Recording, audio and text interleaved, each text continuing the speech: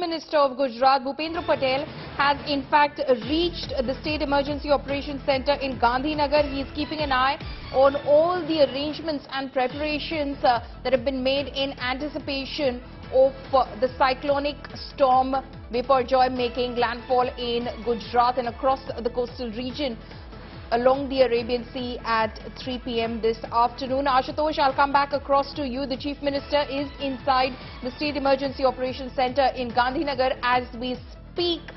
What are the arrangements that have been made in anticipation of Biparjoy making landfall where you are in Mandvi?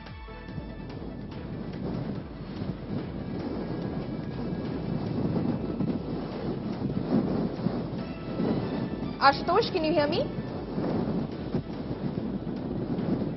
Yes, Paulami, please repeat your question. I couldn't hear that. Right. Ashutosh, I was asking you about the preparations that have been made on ground in Mandvi in anticipation of Biparjoy making landfall. Well, Paulami, over the years there have been different cyclonic situations and Gujarat has now expertise to deal with it. So the prior steps were taken, almost in last 72 hours, including the evacuation, including setting up a command center, including setting up a quick response team, the QRTs. Those were very essential because when the wind speed literally gonna create havoc, bringing, uprooting the trees, street lights, cable connection, all those preventive measures were taken in advance. But when it comes to the situation about particularly saving lives, the people were evacuated, taken to the safer places, medicines and other things.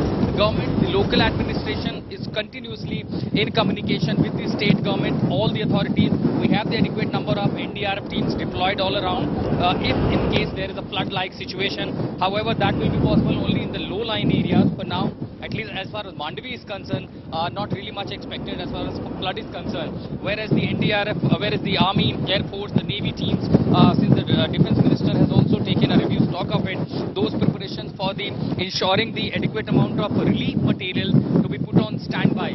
So, precautionary measure when it comes to already since the government, state government's machinery were in talks, preparing, taking every step that was necessary. But until unless the impact passes through and the assessment of the damage is done, that will, help the authorities to chalk out a further strategy. Because remember, being this coastal region of Kutch, this is largely, the marine area where you have a large dominating number of the fishermen community and their only source of income is the fishery business. So when that goes literally standstill, to restart the life, restart the business, that will be really, a challenging job. Of course, the government will announce certain compensation, center will also certain funds to the state to redevelop this entire damage done. But until unless the cyclone hits and the impact which is assessed, which is anticipated by this severe cyclonic situation when the wind speed is gusting up to 140 kilometers, that will literally bring in havoc to the coastal line. So not just Mandvi, but every villages that fall along this coastal line and where the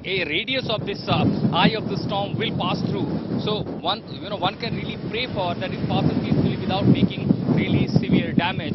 But we have seen in several cases of cyclone in many states, whenever there has been such kind of cyclonic situation, it has literally caused devastation in those regions. Follow me. Right.